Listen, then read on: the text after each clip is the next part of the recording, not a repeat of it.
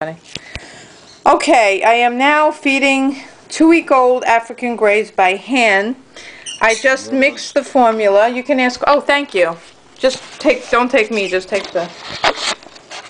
I just mixed the formula with warm water, and I'm making it into like an applesauce, but like a very watery applesauce. And then I stirred it up, and the temperature is now lukewarm. It's supposed to be not hot, but lukewarm. I'm going to take a baby out. And this is a beautiful African Grey baby, 2 weeks old. Beautiful baby, 2 weeks old, and he is really hungry. So what we're going to do is we're going to fill up the syringe totally. And when we fill up the syringe, we make sure there's no air in it, because air can kill him. Air can go into his lungs. We would put the syringe on using your right hand and his left mouth. His left side of the mouth and your right hand. And then we would open his mouth and, oh, he's starving. And little by little, don't force feed him too much. We would push it very gently. And I'm using a 3 cc syringe right now. And he's starving.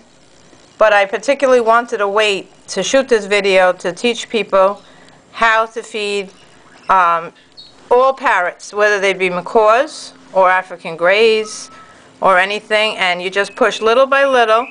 And if you see, he's eating, and sometimes it could be a little sloppy, and you just wipe off the excess food, but it's not that bad.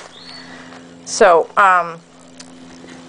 we're going to take another syringe. He likes to eat, at this age, between 2 and 3 cc's formula. So that means this is a 3 cc syringe, and we're going to give him between 2 and 3. Sometimes 4. If he's almost 3 weeks old, then he will be getting 4. And he is eating everything. He is really hungry, this guy. And as he eats, you'll see his crop get big. His crop is his chest. And his food doesn't go to his belly. His food goes to his crop. So if you see it extending, don't be alarmed. He's eating like crazy. And this is like the second syringe that I filled up. And he's loving it up. And when you're feeding him, you always have to wipe him, because he has 2 little nostrils. If you could see the nostrils, one nostril, that's his nose. That's how he breathes. If the food gets clogged in the nose, he can't tell you, and he could die because he won't be able to breathe. So make sure there's no food in the nose. You always wipe him after he eats with a warm, wet paper towel. And this way, there will be no food in the little nostrils. His eyes are starting to open. One of them is open already, believe it or not. Now this is the 3rd syringe. You see him eating? He's really hungry, so I'm going to continue feeding him until really he don't want any more. You see? It's nice, right? Well, I tell you, I did it, but I just did it in the 8 weeks mode. Oh, you did it? Okay. You did in the 8 weeks mode. I did a 2 weeks mode. I have somebody here that is going to be feeding hyacinth macaw babies, and he's watching me, and I wanted him to see this particularly because I wanted him to know how he would feed his babies. And it doesn't matter what breed they are. Hyacinth macaws are endangered, of course, and much more expensive than African Greys, and they're very hard to come by. But I just wanted to show him this video solely so he can see firsthand. And he did feed. You said you fed African Greys when they were 8 weeks old, right? Is this how you did it? Yes. Exactly. Exactly. Oh, so you know. I'm showing somebody that knows. Okay. I think he's getting a little full. I'm going to try. I know. I'm going to try just a little more if he doesn't want it. If he doesn't want it, then I'm going to assume I'm going to assume right now that That's pretty good. he's pretty full. And now I'm going to just, because I don't want to forget about anybody, I'm going to feed his brother and then his sister. Yeah, you didn't have him DNA tested, did you? Yeah, I had him DNA tested. Already? Yeah, I took blood from the fingernail, so I know who's who. It only takes a week to come back, and you can DNA test them if you want to. A lot of people don't care, but, and thank you, you're a great cameraman. It's coming out really nice. I'm going to put it on YouTube so everyone can see how this works and how to go about doing it. So you put it nice and slow, not too fast. And they're really hungry, actually. I'm glad I did it now because I actually worked this morning, so I did it before I left, which is like 6 in the morning. And now it's probably about 3 o'clock or 2:30 p.m. and they would do again. And then we have to wipe them clean because they're getting, this stuff gets very crusty and hard, so we have to make sure that we wipe them clean. Now this is the second syringe full, and if you see, his crop isn't full yet. If you could say, it's not as big as his brother. By the way, there's 2 boys and a girl in here. And they're all sold. They're sold before they even hatch. They're sold while they're in egg form. People reserve them because African grays are the #1 talking bird. They're affordable, unlike some of the macaws, which are very expensive. This is going to be my 3rd syringe. And I just want to see the crop get a little bigger because the crop is still... It's getting there. Yeah, it's getting there, but it's still small, right? Yeah, not as big as the other one. No, it's not. It's definitely not. And he's eating, so you could see he's... I'll try to move my finger out of the way. You could see he's hungry. This guy's hungry. I like when they eat fast. That shows me they're really, really strong and healthy. And, you know, it can be a mess. And then cleaning the tank, you just wipe everything down. And if you notice, I always keep water in the tank for the humidity purposes because they're from a tropical country. Africa is tropical. And the humidity in Africa is very humid, to say the least. So I try to, you know, keep the humidity going and make it a tropical atmosphere. I'm going to try one more syringe. And I just want to make, yep, he's still eating. So if you push too much down his throat, what happens is it goes to his lungs. And there's no way to save him. He'll aspirate, which means liquid will get into his lungs. And we definitely don't want that. So what I'm doing now is I'm just nice and slow. And yes, it can be a bit messy, but once you wipe him up and wash your hands, it's fine. It's fun. It's fun. And these guys are very, very helpless without a human intervention. They can't eat on their own. And they need the temperature control, nice and warm. And I have a very nurturing personality, so I've taken care of all types of animals, even orphaned raccoons. I've taken care of orphan kittens, orphan puppies. So you sort of get used to, you know, taking care. And I think he's getting full because his beak isn't going a mile a minute. He's good. Yeah, he looks like he's good, right? Yeah. I tried one last time, and he doesn't... Yep, he's probably good. And at the end, I will wipe him down. And you see his crop? It's nice and full. I probably would have wanted it just a little fuller, but he seems okay. And here's the last but not least. Okay. Okay, here's the last one. And he's a boy. And he has a phenomenal appetite. He really does. This one eats like a banshee. I mean, he really, see that? He really, out of all of them, he's the little piggy. I call him a little piggy because He's flying. he is flying. He is flying. Look at those little wingies go. He loves to eat. And he is adorable. Absolutely adorable. See him bobbing up and down his head? Okay, here's the second syringe. And that's my African Grey in the background talking.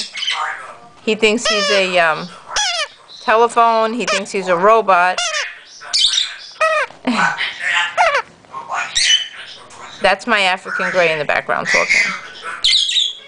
And if you talk to them, they'll repeat anything you say, along with some of the macaws as well.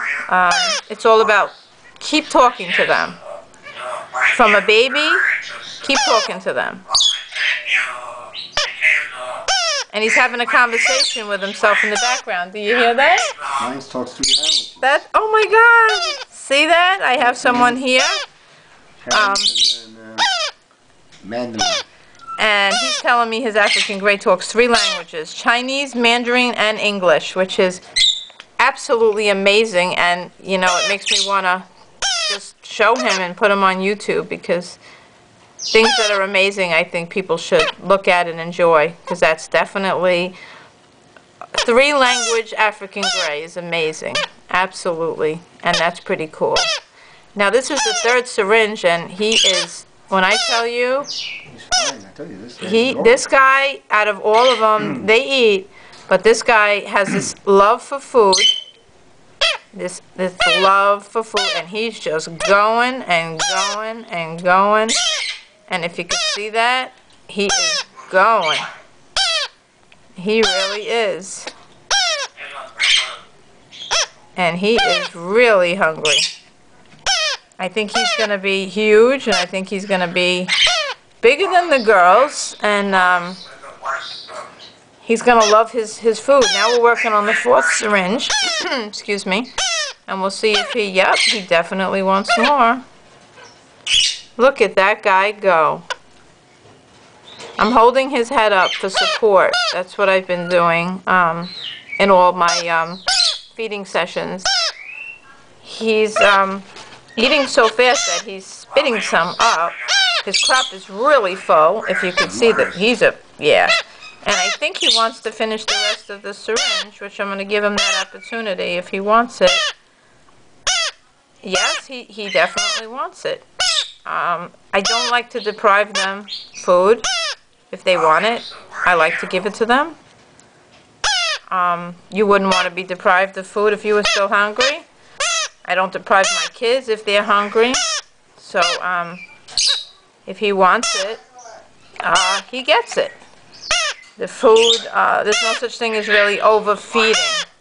If he's hungry, he's hungry. And this is the 5th syringe, if you were counting with me. Right? It's his 5th syringe. And he's still going. He's still going. And I have somebody who's very nice, who's actually filming this for me, because it was hard to hold it by myself. And it's going to make a really cool video on YouTube, and I'm going to send it to a few customers who want to learn how to feed. Always start right hand into the left mouth like that. Never straight in and never to the left. So I think he's pretty much, hopefully he's done. Should be good. Yeah, he should be good, right? Yes. Yeah, I'll try just a drop more. If he doesn't want it, then we're good. Oh boy, he's actually still eating. So hopefully this will be the last syringe, because he took 2 more syringes more than his siblings. And he's still eating. Do you see this? And you're going to have this with the hyacinths because they're bigger. Yes. So you're going to have this. And they're going to want to eat like this. You see that? Not a problem. As long as they're here. Yes. Yes. So this is really amazing. And I love feeding the babies. I have no problem with doing it. I think it's a lot of fun. And I think he's about had enough. So at the end, all I'm going to do is I'm going to take them out. I'm going to clean up. So I'm just going to put them here for 1 second because you never really like to put them back in any kind of soiled bedding. This water is used for humidity. I just close this up, and then I'm going to put new bedding down. You can film them, and I'll be back in 1 second. And that's about it.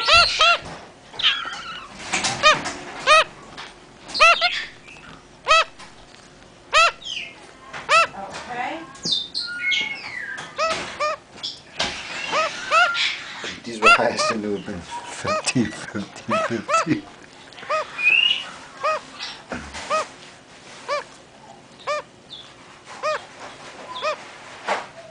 Okay. What are those two temperatures you have on that tank in there? I'm sorry? These two units, what are these? Okay, that is a humidifier to tell how humid it is in. And the temperature. Okay. And the temperature. Now we just put paper towels in, brand new. And we wipe their beaks with a nice warm paper towel because remember I said I don't want any food to pile up in the nose. So we would just wipe them, put them back in their clean environment. We're wiping them again. Sometimes they can act like babies, that they don't want to be wiped. This is the little piggy. I call a little piggy. Look at his little chest. He's absolutely amazing. And last but not least, the little female who I'm wiping, who needs a bath, which I'll probably do that later, and that'll be on another video. I just wiped her really good, and she's nice and full and clean, and she goes back, and then I would put the water back, a pot of, it's just a little cup of water, put it right in the corner, and then I would have a little temperature gauge for humidity. I put that right here. And then I would have my temperature, which I enjoy 85 degrees. I like 85 degrees. It tells you in the books or on Google 85 to 90 if they start having pin feathers. 90 is a little too high. They sweat, they pant. I'm not comfortable with 90, but I am comfortable with 85 degrees. So I have it set right now for 85 degrees. And I put my lid on. And it's the air that goes in, and then I always watch the temperature to make sure that it is on 85. I'll always take a double look at it because I just don't trust, God forbid, that was misfunctioning and it's too hot or too cold. So they're all set for the next at least 5-6 hours. It's funny because the little boy always stays by himself, and the others just seem to huddle together. But they're all done, and they're happy and full. And thank you for watching the video. Thank you so much, and thank you for filming it. Thank you.